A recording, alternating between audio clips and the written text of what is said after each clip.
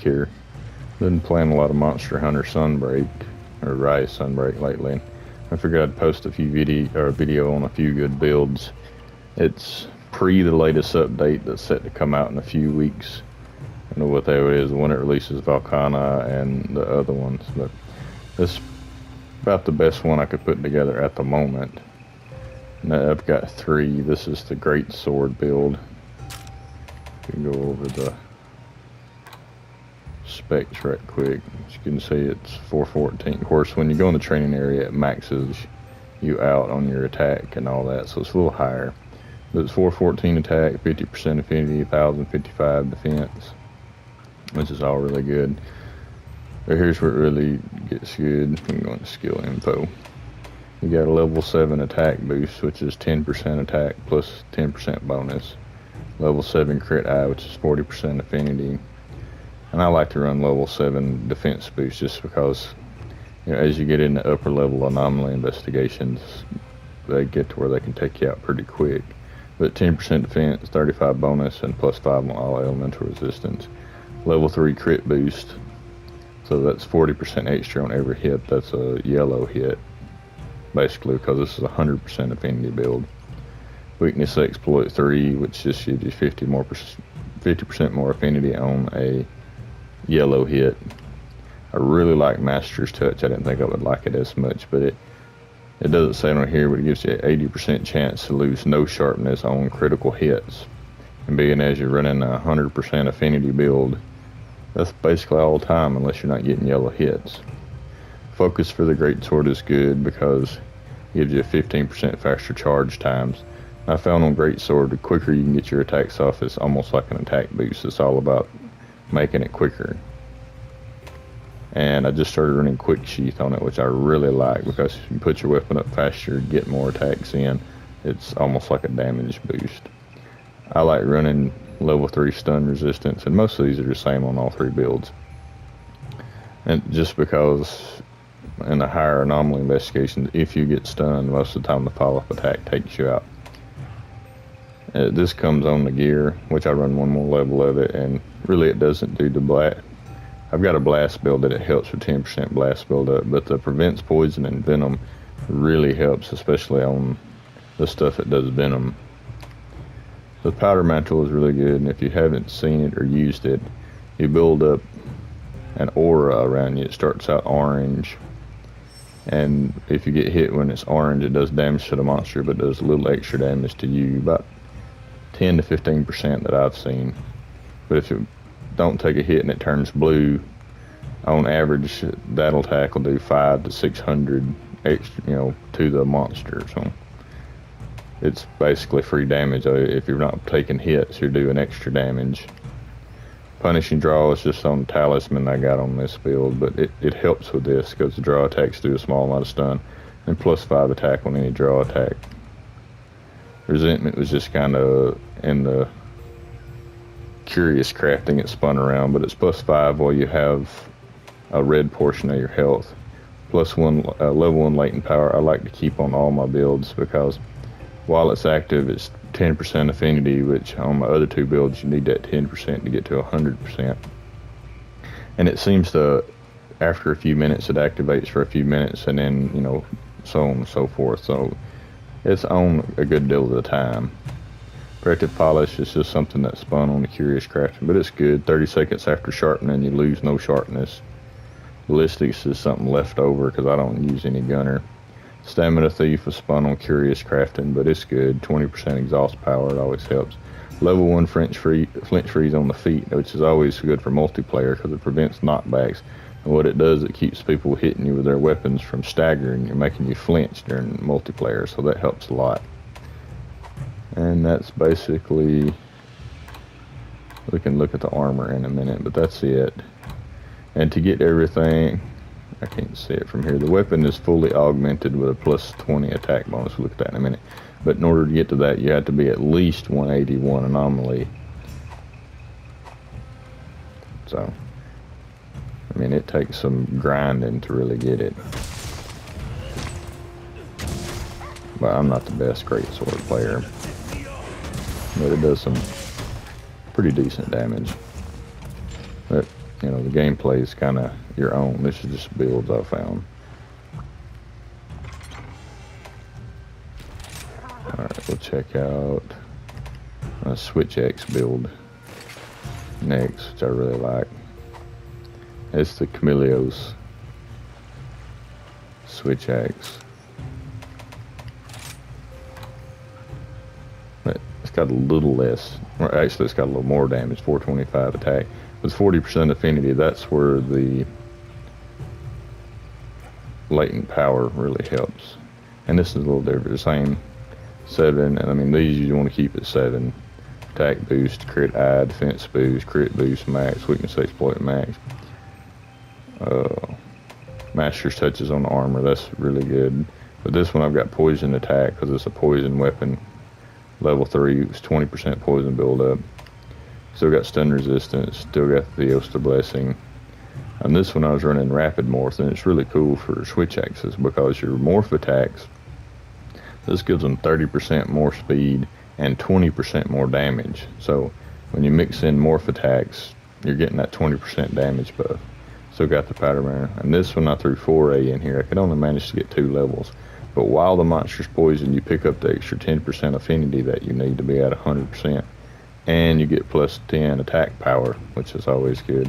And the rest of them's just the same as the other. It's the same armor.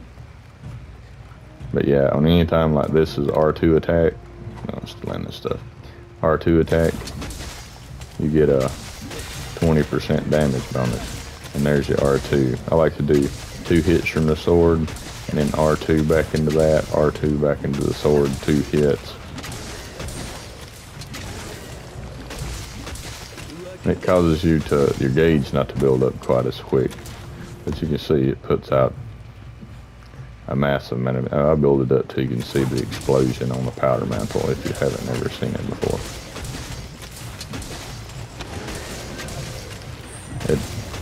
See, there it was, the 531. And it'll do different on different monsters. Most I've seen it hit is like 680. It just kind of depends on the monster's weakness. Alright, one last, and this is the dual blade build. And the hit count on the powder mantle is different for each one, which it seems kind of skewed toward the longsword. Whoop, that's the wrong build. Because if you get it to level 3 on longsword, it only takes 16 hits to activate it.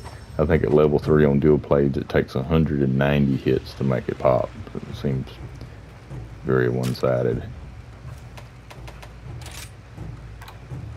Alright, you see, I mean, all of these are maxed out with a full plus 20 attack augment on them.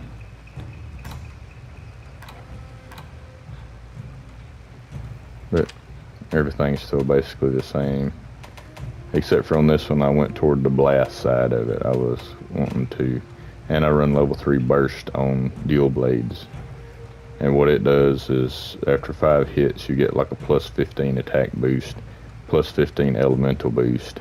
Which these aren't elemental weapons, so it doesn't, that part doesn't count. Actually, I do think it puts that up. Same on the powder mantle. I stuck peak performance in there because I had room for it. And a lot of times in dual blades, you know, you move enough that you can keep it active. And I was running level 2 blast attack because it's, I wish I had, all I had room for, but it gives another 10%. So between the Theosta blessing at 10% and this, you get an extra 20% blast build up. And the rest of them's the same. And I don't think I can show it from, I'll show it in a minute. I got a decoration slotted in these that makes the blast do more damage. It says slightly, it's a rampage decoration, but really it puts it up 20%.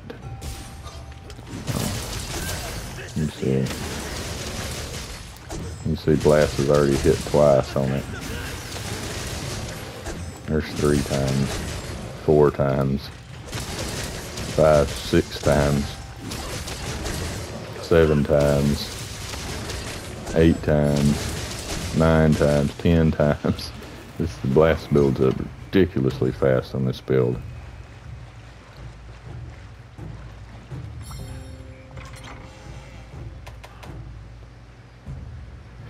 Okay, for the equipment itself, I'm trying to keep this video kind of short, but I guess it's going to drag on some. Alright, these are the Scorn Magnum Aloe blades. So it takes a bit of farming to get them, actually a lot, they're really hard to get. Will it show it on here?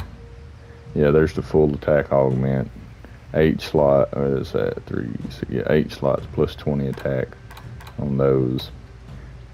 And this is the same armor for every build, just swapping up the decorations a bit. And I'll show the decorations on each build here in a minute. But this is the augments I spun for. This one's just got a slot augment. And, you know, +4 in defense, not much. This one's just got extra slot augment +3. It seems like the Risen Kaiser stuff is really hard to get good rolls on the augment. Alright, this one I got a pretty good roll on. I got an extra +2 slot added. Didn't lose any defense.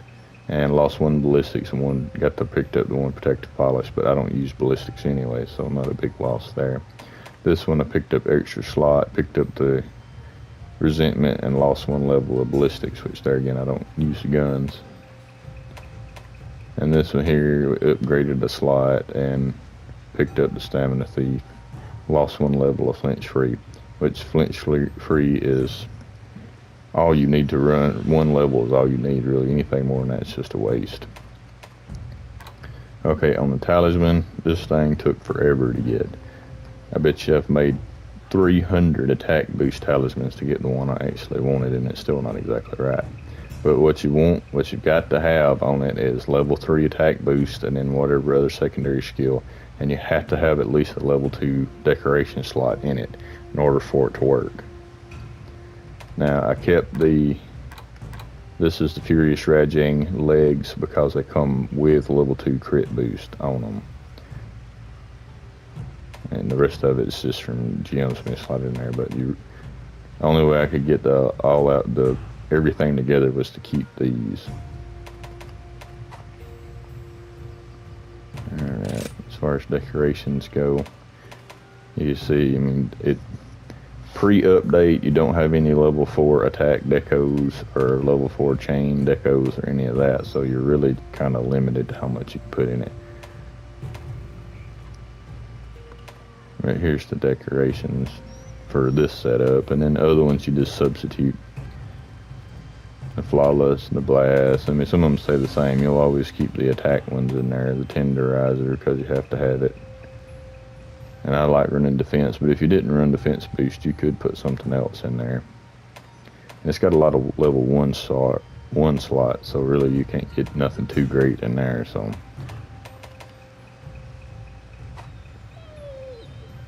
that's basically it on the switch axe. Everything stays basically the same except for us substituting some venom, a couple of foray,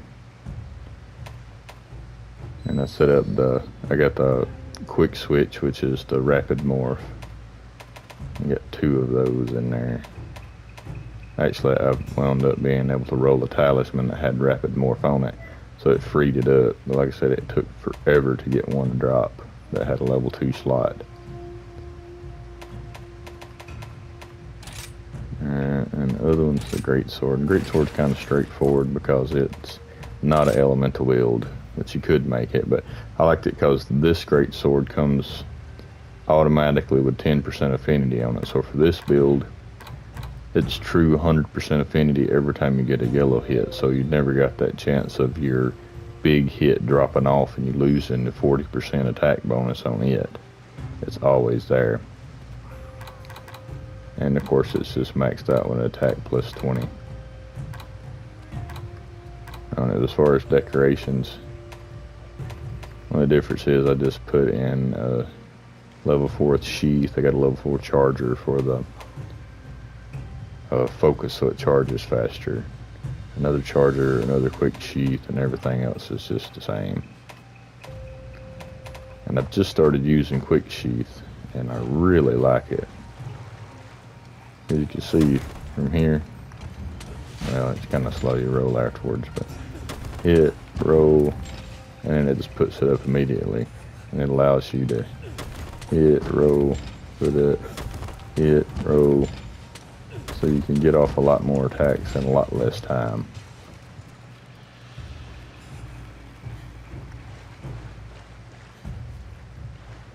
That's basically it. Now I will go back. I think I'm going to do another video just for the curious crafting, because this is going to take a minute. I'm trying to get this video not to last too long.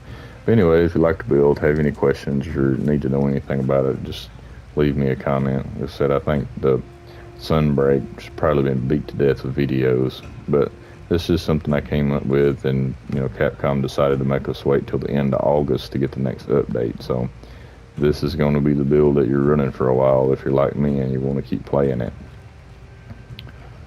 Alright, well, hope you liked the video. If you do, give it a like. Thank you.